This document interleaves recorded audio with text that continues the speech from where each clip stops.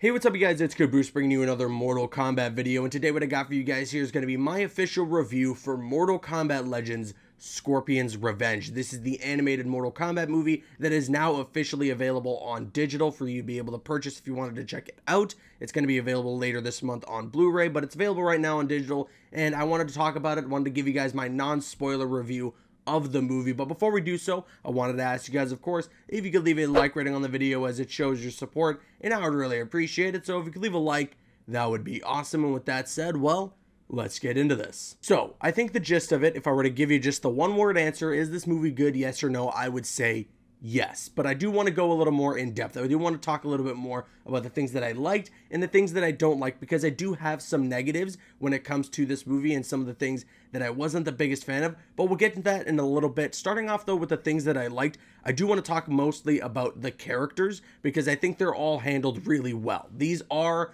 the Mortal Kombat characters that we know and love. There isn't too much of a departure in terms of the way that they are presented in this film. They are, if you're an MK fan, exactly how you'll remember them. Scorpion, Sonya, Johnny, Raiden, Shang Tsung is in there, Quan Chi. A lot of the characters that you know and love for the Mortal Kombat lore are all handled really well, in my opinion, in this movie. Obviously, Johnny Cage is one of the stars. He is extremely funny. He's got some great jokes in there, and he's handled the way that Johnny kind of is in the Mortal Kombat world. He jumps into this as an actor who's not really sure what the hell is going on, and then he slowly starts to realize, oh wait, this is all real.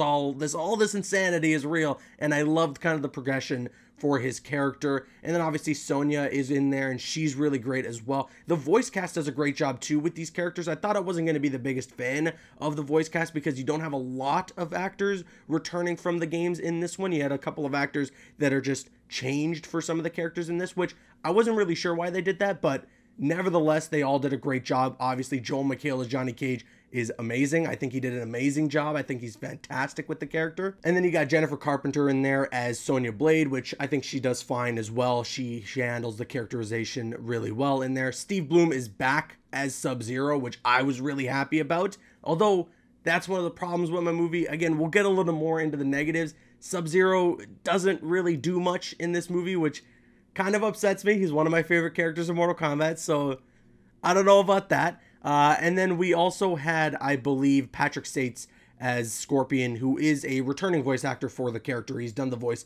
for the character before, so that was really good. Overall, just top to bottom, voice acting is great, and the characters are great in this movie. And I love that they got the returning voice actor for Goro from the original Mortal Kombat movie to do Goro's voice in this animated movie. I believe it's Kevin Michael Richardson, and he is awesome. I am so happy that they got him back to voice Goro. And then moving on, I wanted to talk about the story as well. There are a lot of positives that I have with the story, but there are some negatives. So just speaking on the positives, I thought it was pretty well handled. The Mortal Kombat tournament and the story for Scorpion, they do tell kind of his origin. It starts specifically about his origin and how he becomes Scorpion. It's just that I wish that we got a little bit more of that versus the tournament. I get that the tournament is a part of Scorpion's story, and it is integrated into his path, his journey as Scorpion. I guess I just wanted a little more of the focus to be on Scorpion, like it was from the beginning, because the first 10 minutes of this movie, I was all in. I was like, this is going to be a 10 out of 10, one of the best Mortal Kombat media things that we've gotten in a long time outside of the games. But unfortunately, once you get to the tournament, it doesn't really put too much focus on Scorpion and just lets the tournament run and has all the other characters kind of in play at that point. So I'm not really sure how I feel about that, but I think overall it's handled as best as they could, because like I said, Scorpion's story is the tournament. Like, a part of his journey in being Scorpion is the tournament. So for them to put a big focus on the tournament and the other characters in play was probably an important thing to do and kind of a necessary evil. So I guess you could say I'm just in the middle when it comes to the story. I like it, but I also don't like it. There are just, it's a flip-flop kind of thing. There are things that I like, things that I don't like, but for the most part, I think that I did enjoy that the way the plot was told, and I do enjoy the tournament. I mean, I feel like if the movie wasn't called Scorpion's Revenge, maybe it just would have had a little more of a pass, because then you're like, okay, it's not specifically about Scorpion, it's just showing off a bit of his story and how he kind of gets involved in the tournament, and then we just let the tournament be the story of the movie. I also love that the movie leaves room for more. It doesn't just end and that's it. There is definitely room for another animated movie, or just a series of animated movies within this universe that can explore all sorts of different things. And I mean, the fact that they title it Mortal Kombat Legends, and this one is specifically about Scorpion's Revenge, must mean that they plan to make a series of Mortal Kombat Legends animated movies specifically about each of the characters within the franchise. So I would love for the next one to be about Sub-Zero and kind of his path in becoming Noob Saibot. That would be amazing.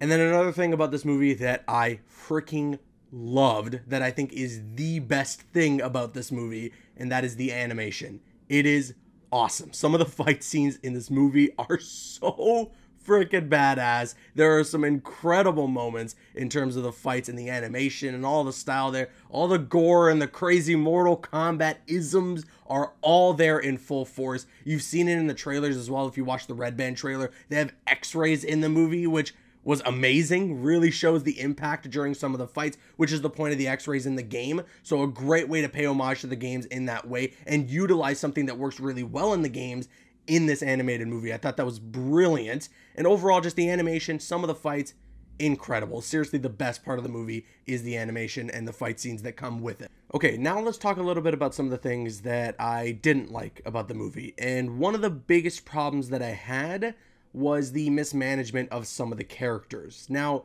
I don't want to say that this is a massive issue. However, there are some characters in this movie, and it's really only a select few, that I feel like weren't handled really well. There are a lot of things that go on with Liu Kang that I don't think are the greatest, but maybe if there are going to be sequels, we can see the entire arc and kind of what the whole vision, the grand vision was for that character. I just feel like for this movie, Liu Kang wasn't really kind of the Liu Kang that you would know from the original franchise. So we'll see. I don't want to consider that a glaring issue because he still has his moments and there are still some really badass Liu Kang moments in the movie.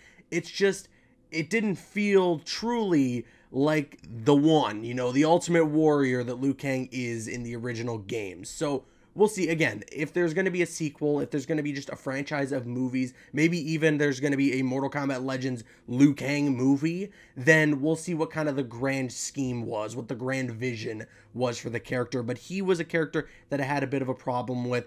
Quan Chi, I also feel, wasn't really handled extremely well.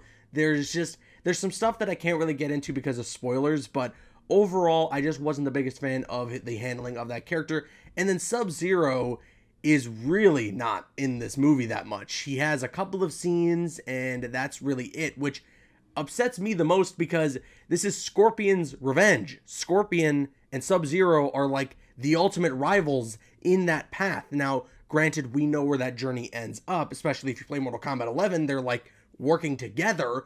But in this movie, during this time, this is the beginnings of Scorpion. This is when he is at his angriest. And I feel like there should have just been more between him and Sub-Zero to get more of an idea of that. You know, there should have been more Sub-Zero integrated into this movie, I think. I would have liked that because there is one fight scene between Scorpion and Sub-Zero, which is like 10 out of 10 amazing. Some of the coolest stuff I've ever seen in animation, which, I mean, granted, I'm not the biggest anime junkie, so maybe there's a lot cooler things that I haven't seen, but in this movie specifically, out of all the animation that I've watched, it was one of the coolest fights I've ever seen. It is so freaking cool. They handle and showcase Sub-Zero's powers really well. I just wish we got a little more of him. Just a little bit more of him. But again, maybe there's a grand vision here. Maybe, same with Liu Kang, we're going to get a Mortal Kombat Legends Sub-Zero mythologies. And then, you know, something that I've gone over already earlier, some problems that I have with the story. You know, it's called Scorpion's Revenge. However, it seems that throughout like the second act of the movie, he's just barely there. So it's difficult because Mortal Kombat is about the cast of characters. It's hard to make a movie about one specific character and not have a bit of a focus on the entire cast because they play such a major role to the progression of the Mortal Kombat story. So It is difficult. However, I feel they did the best with what they could. It's just obviously the story's going to suffer a bit for it, especially when you call the movie Scorpion's Revenge, and there's just this large focus on the tournament and all these other characters come into play. But overall, I think I really enjoyed this movie. I do highly recommend it. If you're a Mortal Kombat fan, if you're a diehard fan, you probably will have some issues with the movie like I did, but I think overall you will enjoy it as well. And I mean, if you're a casual fan, this is right up your alley, especially if you're a fan of animation. I could not recommend this enough. There is a lot of enjoyment to be had out of this movie. And yeah, I would recommend it. It's available on digital right now, and it's going to be available on Blu-ray later this month. I think April 28th is when it's going to be available on Blu-ray DVD. So if you want to pick it up and get a physical copy, you can absolutely do so, although make sure you maintain social distancing. But if you want, you can get a digital copy. It's available right now. If I were to rate the movie out of 10, I think I'm going to give this one a 7.5 out of 10. I did enjoy it thoroughly. I just had a couple of issues with it, but we'll see. I want to see more of this. I want a sequel. I want a franchise of Mortal Kombat Legends movies that focuses on some of the individual characters. Just please, next up, give me Sub-Zero. I need to see the story between, Bi-Han, Kuai Liang, having Sub-Zero turn into Noob Saibot, all that stuff. I need to see it. It would be amazing. But with that said, I'm now going to kick it to you guys. Let me know your thoughts in the comment section below. Have you watched this movie? If so, what did you think about it? Try to keep it spoiler free if you can for some of the people who haven't seen it yet or are waiting to get their physical copy with the Blu-rays. So let's try to keep it as spoiler free as we can in the comments, but let me know your thoughts on the movie. And if you enjoyed my review, if you could leave a like rating on the video, it shows your support and I would really appreciate it. I'm Caboose, and you can click on screen to make your way to one of the other videos on the channel, or you can click my logo to subscribe to the channel if you haven't already. Please follow me on Instagram and Twitter and like me on Facebook. Those links are in the description. Drop a like if you enjoyed, leave a comment if you have an opinion, and subscribe if you're new. See you guys later.